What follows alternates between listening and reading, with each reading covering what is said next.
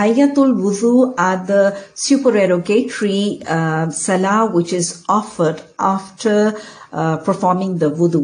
And there is an incident of the Prophet sallallahu alaihi wasallam in Bukhari, that Prophet sallallahu alaihi wasallam related to Hazrat Bilal. In fact, it was the routine of the Prophet ﷺ that after he led the Fajr Salah, he would turn his side and he would turn his face towards his companions and he would sit there.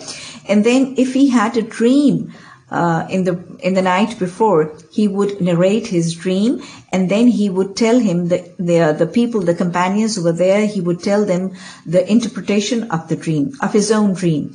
And then he used to ask the companions, and if any companion had a dream, he would narrate the dream, and Prophet ﷺ would tell the interpretation of his dream as well.